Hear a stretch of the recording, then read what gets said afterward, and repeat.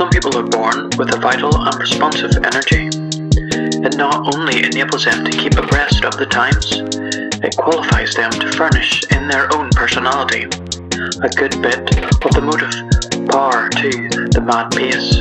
They are fortunate beings. They do not need to apprehend the significance of things. They do not grow weary nor misstep, nor do they fall out of rank and sink by the wayside to be left contemplating the moving procession.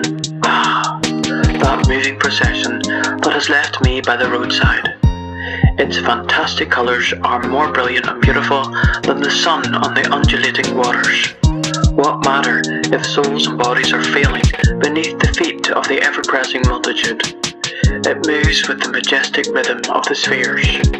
Its discordant clashes sweep upward in one harmonious tone that blends with the music of other worlds to complete God's orchestra. It is greater than the stars, that moving procession of human energy, greater than the palpitating earth and the things growing thereon.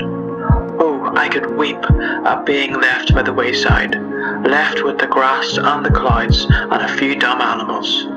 True, I feel at home in the society of these symbols of life's immutability. In the procession, I should feel the crushing feet, the clashing discords, the ruthless hands, and stifling breath. I could not hear the rhythm of the march. Salve, ye dumb hearts, let us be still and wait by the roadside.